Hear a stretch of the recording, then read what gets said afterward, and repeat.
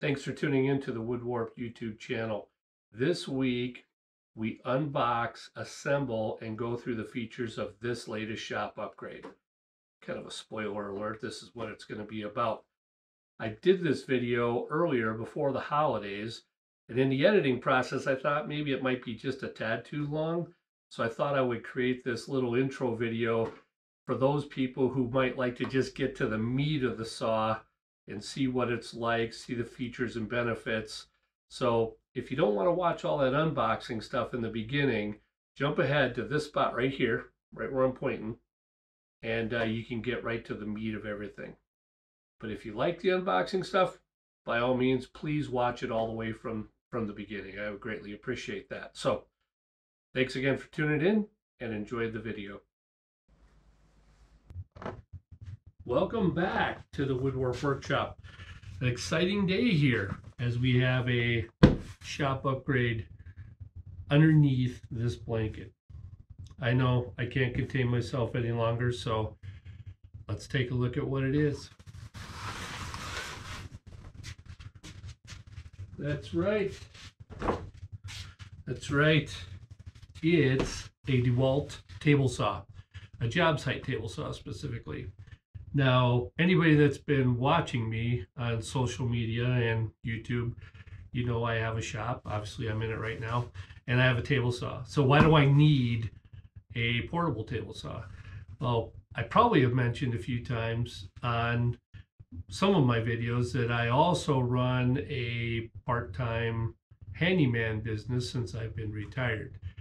And one of the deficiencies that I've come across as part of my handyman business is I do a lot of carpentry, and I really need a way to be able to rip stuff and cut stuff on job sites when I have a project that requires it. So I thought this would be a great addition to my business.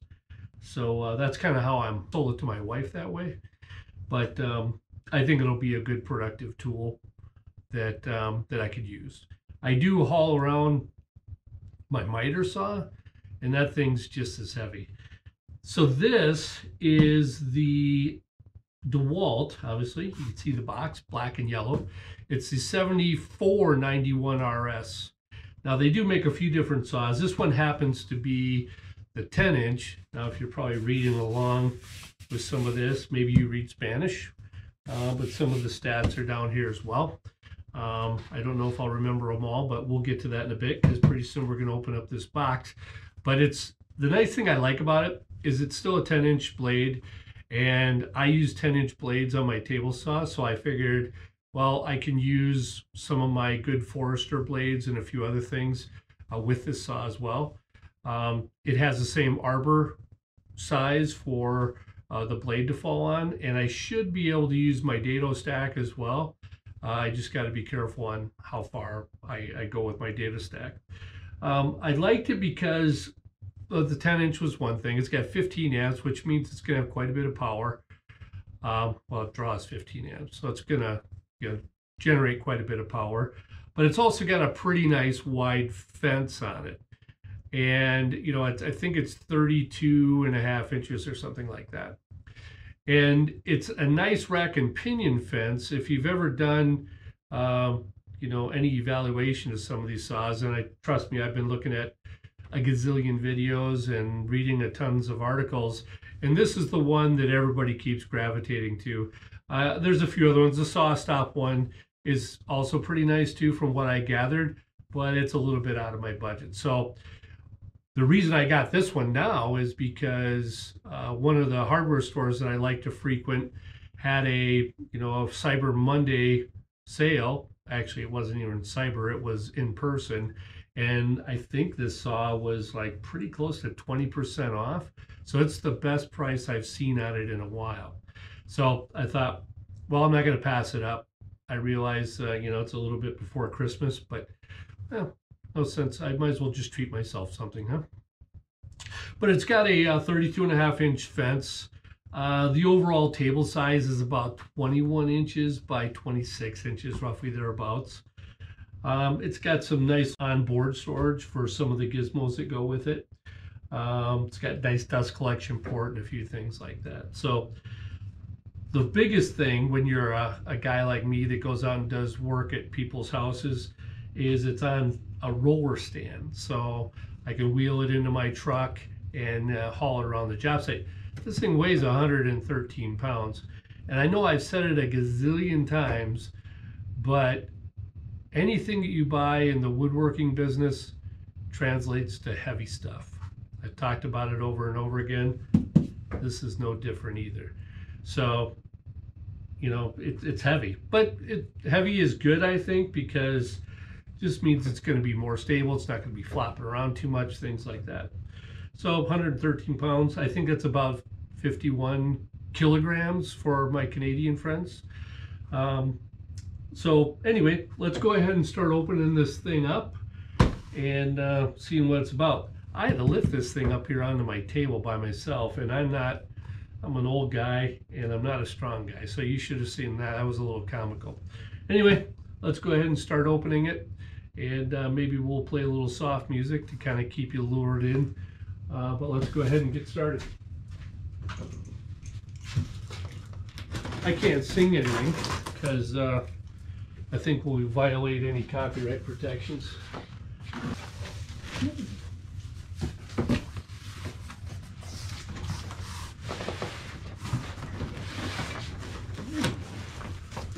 Boxes in boxes.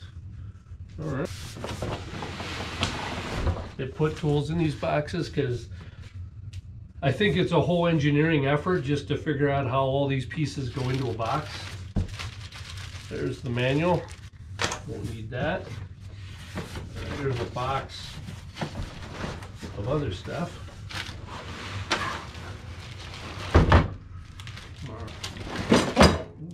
Something breakable in there. Well, this looks like it could be the actual saw itself. Hoi-ya! Nice. The rest of it is the stand. I'm guessing what's in the other box in there is going to be the stand.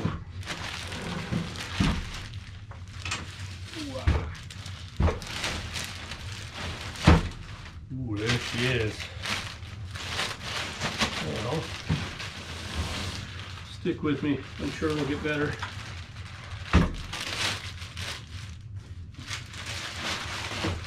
I sure wish DeWalt was a sponsor of my channel, because I sure could have used them to provide me with one, but I bought this with my own hard-earned money, so I guess I can give it a totally unbiased review, right? Nice. What's in this little box? Looks like got the dust collector and blade guard. And what do we have in here?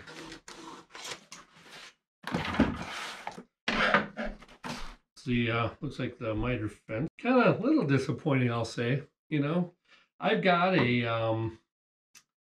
nice Incra miter gauge that or miter fence, whatever you want to call it. That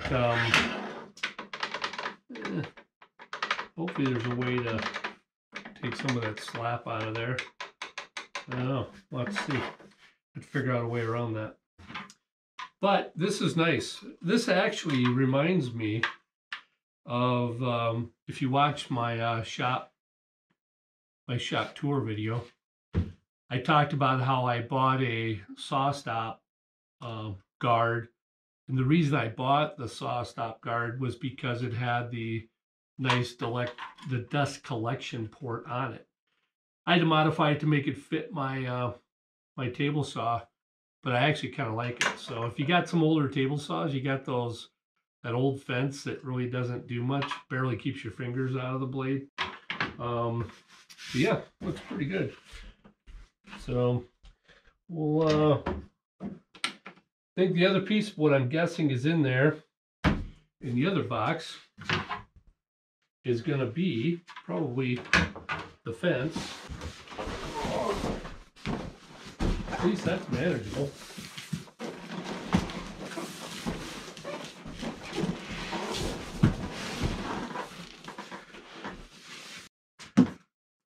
Because it's an unboxing video, let's move this off here. I do kind of like the fact that it's got the one handle there, but I'm guessing it does have a gripper handle over here too. So not too bad, not too bad. A little heavy, not too bad. I don't know how they get away with calling it a portable.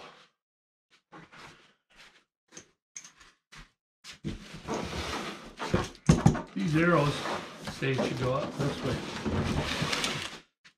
Guess we'll pay attention.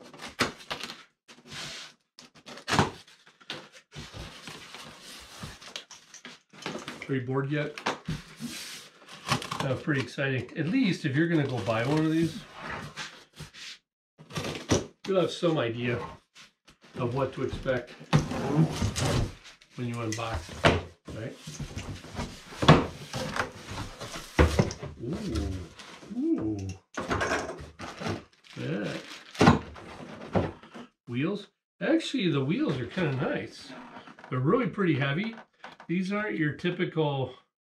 The hubs are plastic, but these things got some mass to them. They must be, I don't know, a pound or two. I mean, they really feel pretty girthy, which is kind of nice versus those little pedal car wheels that you might get on some of these things.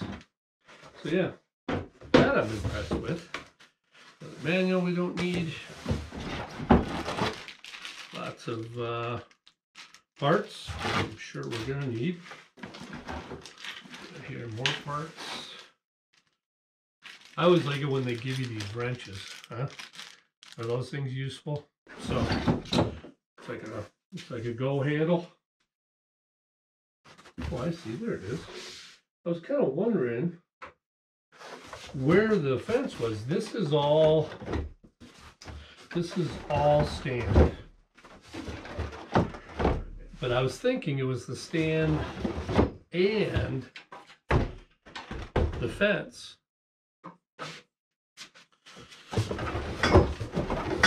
It looks like the stand's going to be too hard to put together.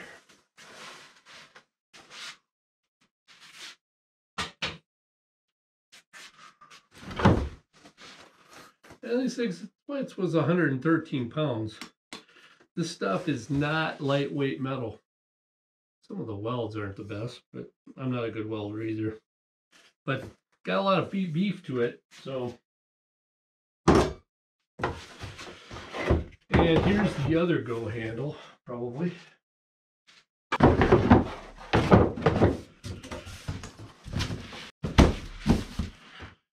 If you want to watch me put the stand together, I think what I'm going to do is put that in a separate video, so you should be able to find that on my channel if you really care. But let's cut away, and I'll get these boxes cleared up, and then we'll hopefully have the saw on the stand, and we could talk a little bit more about some of the features that we see in there. So be back in a minute. We're back. We got the stand all put together over there. Now we're going to mate the stand with the saw. So the first thing it says to do is to put it tabletop down on a non-marring surface. Now, I think that means not scratching surface. The interesting thing when you look underneath this is you see that this table actually is some type of die-cast aluminum, I guess. At first I thought it was plastic because it kind of felt like that, but it's actually some type of pot metal of some sort. And you can kind of see the motor assembly. It looks like it's put together pretty well, pretty simple. They've done a good job of engineering the undercarriage side of it. So let's go ahead and mate the stand up with the saw. Where?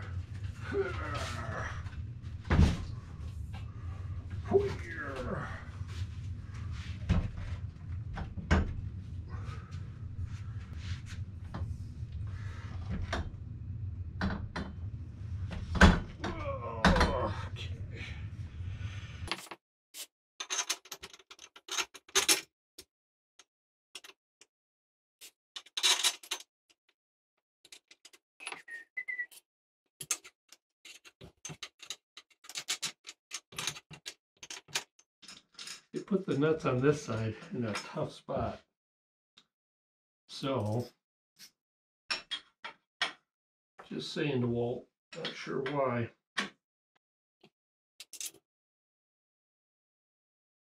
All right.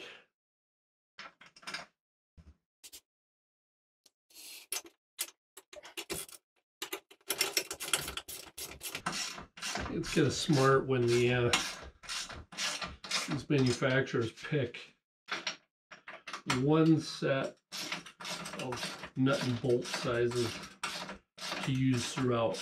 I think cars are getting that way too, right? I'm guessing. I don't know.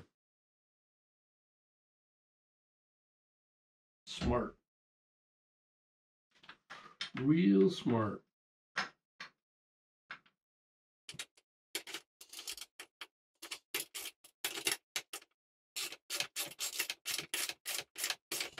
I sure hope it's shallow enough to fit in my truck.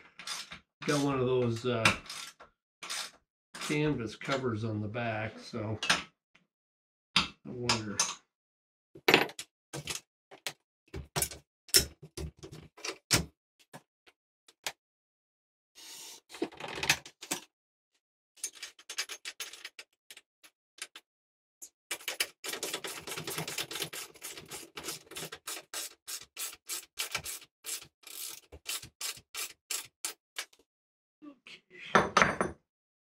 All right, look at that. So, that's pretty compact, I would say. Doesn't look like much, so let's get this thing flipped over. Next scene, you'll see this thing sitting on the floor, and we'll kind of walk through the rest of it.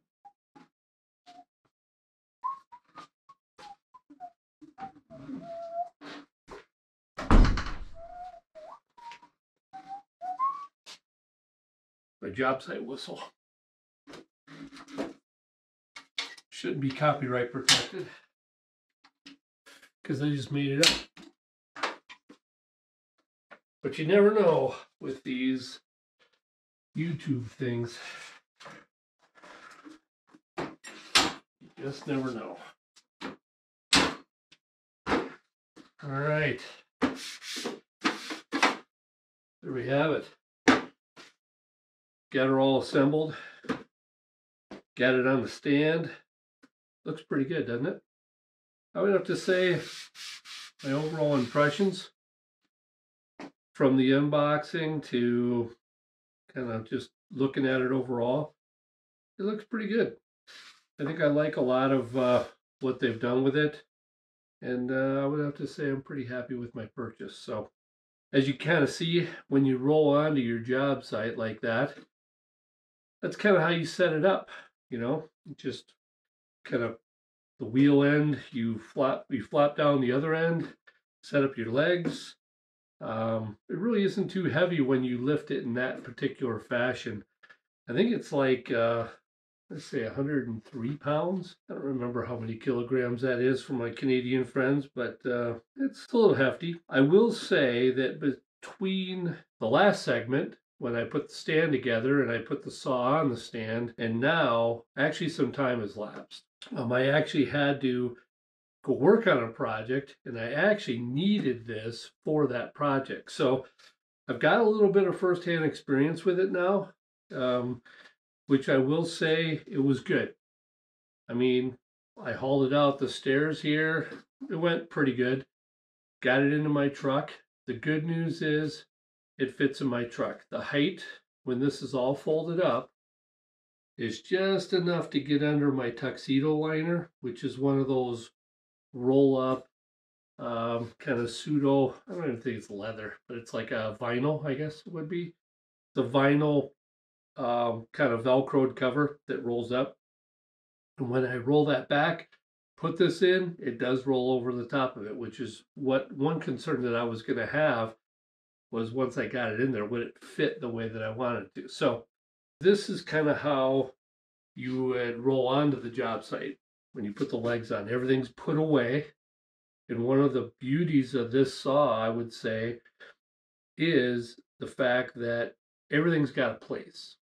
So everything kind of tucks into a specific spot. They've done a pretty good job, I would say, of kind of thinking through, what happens with all the parts and the pieces, when you want to wheel it from one spot to another, and how you kind of keep it all intact so you don't lose them, so they don't fall off.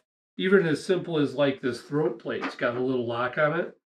Of course, any normal table saw, wouldn't, and this would fall out, and 4 days later, you'd realize it came off somewhere, but it locks on there. So that's just one simple innovation that they thought of. And maybe the other guys that do it have thought about that as well.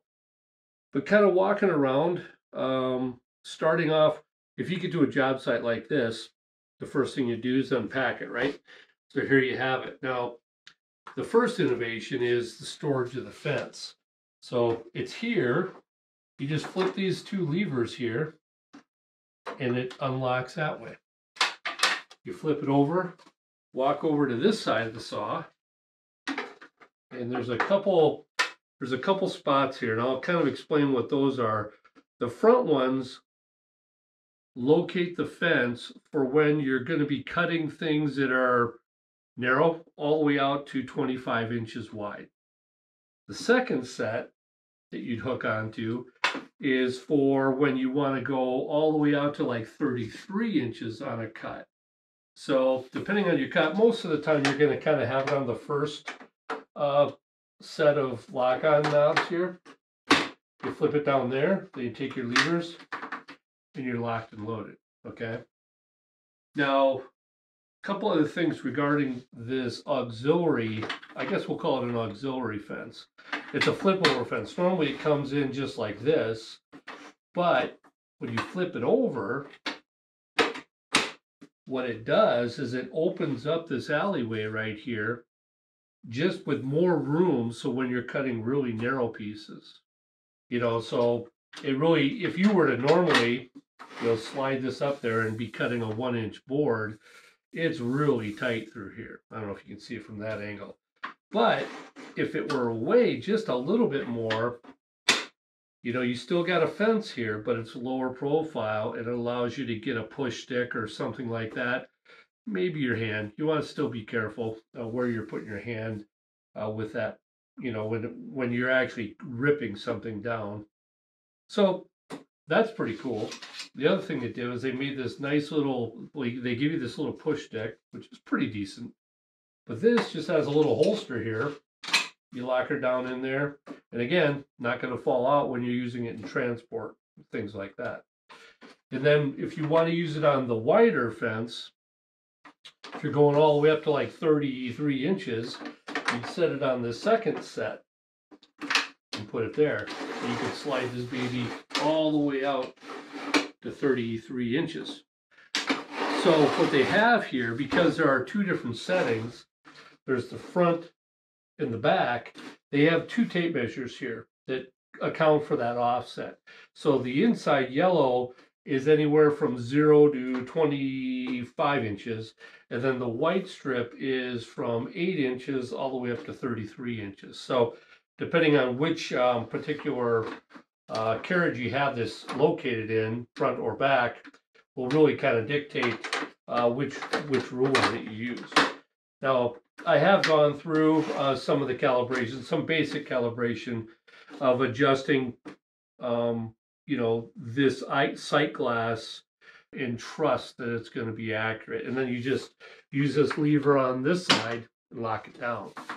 Then it doesn't go anywhere. So again, more on the fence is what they use is a rack and pinion style where they got teeth on both sides that are aligned perfectly, so that when you rotate the fence here with this knob, and you can kind of watch this little sight glass and kind of dial it into exactly where you want it to be. But the beauty of the rack and pinion is you got the front and the back that are perfectly aligned. Going around to this side, again, they have the coil that's all wrapped up here with a nice cord keeper, and they have the nice plug that has the little indent on it so you can lock it onto itself. and it's not flopping all over the place. The other thing that they do is they have a little spot here for the saw blade wrenches. And on the saw blade wrenches, which is kind of cool, what they do is they provide a couple holes here that are used for aligning these two carriage locations here. Take it off here real quick. So you can see there's two, maybe rotate them back a little bit.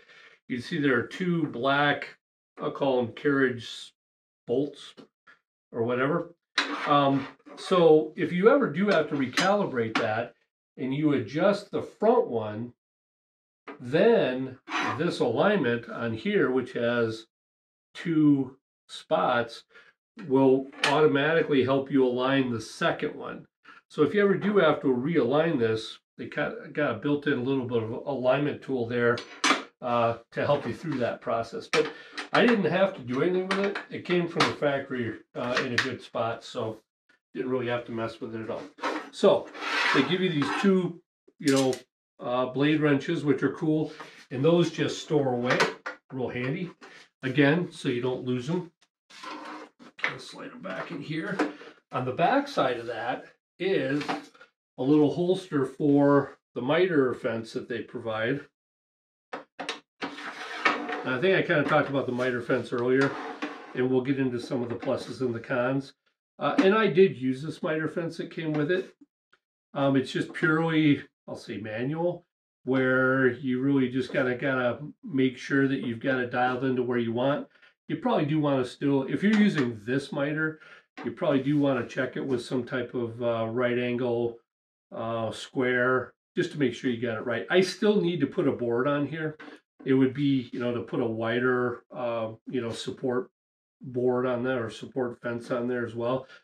The one thing that you will notice, you kind of hear that rattle, there really isn't any adjustment to take up the slop in there.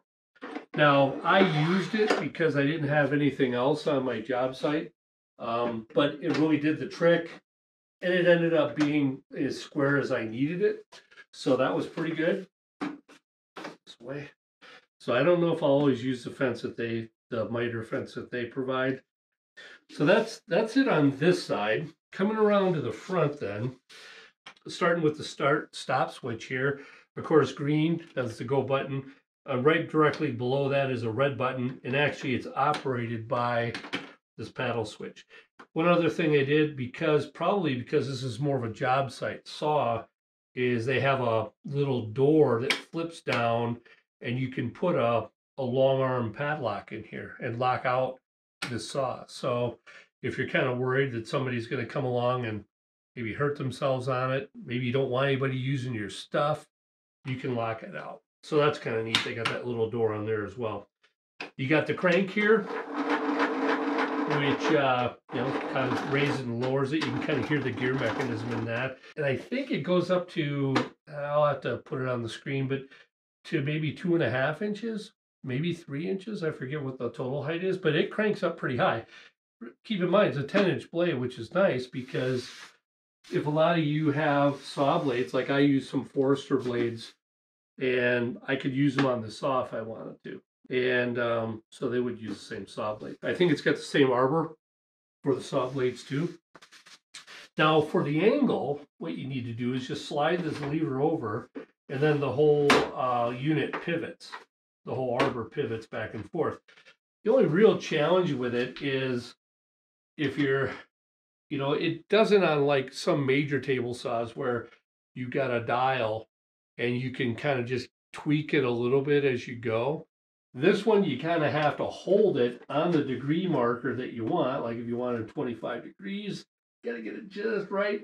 And see, it's just very kind of tough to get it dialed into that one little degree. It will go back to 0 and it will go to 45 really easy. So because there's bump stops there, but if you want to do anything in between, you got to hold it and lock it down, so you need both hands. So that kind of takes care of the front of the saw here. Here, like I said, is where you would dial in, your distance of this, or else you just take it and move it like that. And there's a lever on the right-hand side. Bang, you're all locked down there too. Coming around to this side, there's a nice little spot here. I'll show some B-roll footage here. But here is the nice finger preventer cutter offer that they give you. And one of the things that they do, again, I thought it was a good innovation, was that they provide you with this quick release mechanism. So on this side of the saw, there is a lever that you pull out, and you could slide this in where it belongs. And it's a little dark right down in there right now. Put it on there, and then it's locked in place. So you don't need to unbolt anything. It's a quick release mechanism that will then have that as well. So I thought they did a really cool job with that. And on the back side, they have a little hook here. I don't know if you see it, but they also provide you with an anti-kickback device, which also locks down here underneath the bench. And it's got its own little carriage there. But then you could just put this right on the back of like that. So now your little anti-kickback devices are on there. And you can have them on or off if you want, depending on what you're doing. If you just want this riving knife on there as well. There's one also inside the saw if you just want to run it open guarded and just run the riving knife on it. So that's pretty handy. So these things, again, everything on this saw has a spot. So,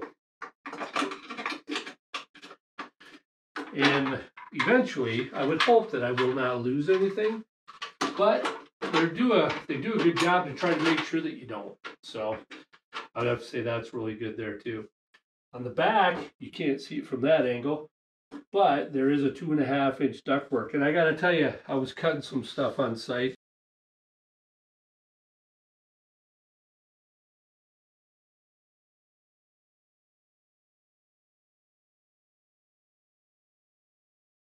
.5 feet out.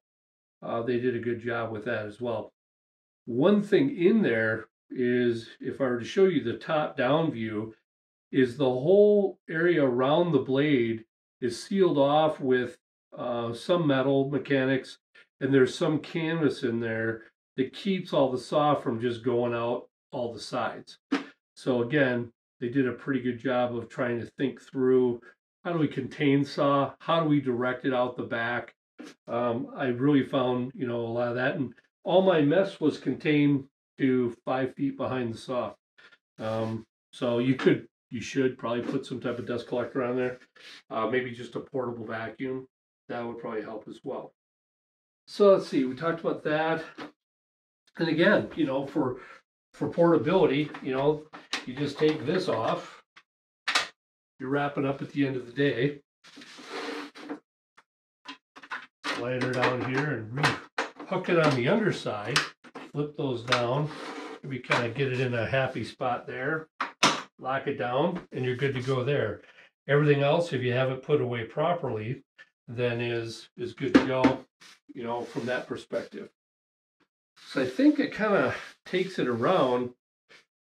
When I talked about earlier about loading it into my truck, it happens to be just the right amount of height where when you wheel it up to it, there's a couple little skid bars, I'll call them, that kind of set on the tailgate and maybe almost hook onto the tailgate, and you could lift it up then at that point and use some mechanical advantage to get it up into the truck. So it is, even for a wuss like myself to haul this thing around and to put it out of my truck, actually went pretty good. I didn't feel like I was out of control at any point with it at all. The wheels were pretty good. The only thing I think I mentioned earlier was that if they were a little bit bigger diameter, if you're going up steps that have a little nose on them, these wheels will catch on that nose. Now, it's not a showstopper for me as far as that goes. But I do appreciate you watching. So thanks for tuning in. Please, like this video if you thought it was worthwhile and had some type of entertainment value. Please share it with a friend, share it with a dog, share it with a cat, share it with grandma, share it with whoever. Get the word out and try to grow my channel as much as I can. And most importantly, I would appreciate it if you would hit the subscribe button, because that really kind of helps the algorithm. As I see more and more people do subscribe, it breeds more and more views. So, even if you don't watch it that often, maybe still subscribe. I don't know what my cadence is going to be on my videos going forward. I'm trying to feel my way through that as I have time. I'm a part-time retired guy and part-time handyman and part-time YouTuber, so I'm trying to see what I can make of this particular channel. So anything you could do to support that would be greatly appreciated. So until next time, as I always say, let's get back to making. Let's get back to using our hands and our brains, and instead of buying stuff, let's make it, right?